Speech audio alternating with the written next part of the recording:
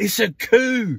They're taking over everything. The NHS, the BBC, the government. They got the entire British state apparatus in the palm of their hands. Fucko the clown, Cummings. They want your mental mentality. And look, all the time that they've got everything. What are they doing with it? It's a shambles. Shambolic curfew. Shut the pubs at 10. £10,000 spot checks. They're going to be coming around. Hello? Open up. Go in and get them. They got the virus. The entire, look, all the university campus shut down. They put the kids inside prisons, halls. So what the universities do is they buy up all the land close to the uni. And then they convert it into,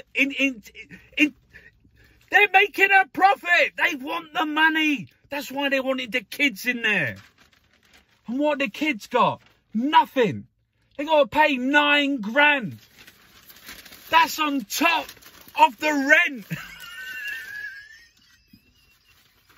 It's a con. Look at this. There'll be no Xmas. They'll all be locked down.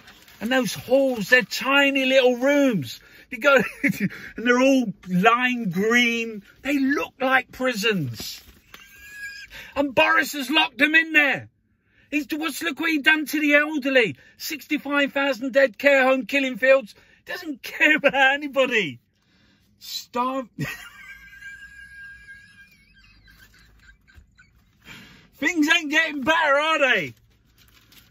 Ban this. This is what fucko. This is what the Tories want with their Brexit. You know, deregulate. You know, Frankenfood. We're fucked.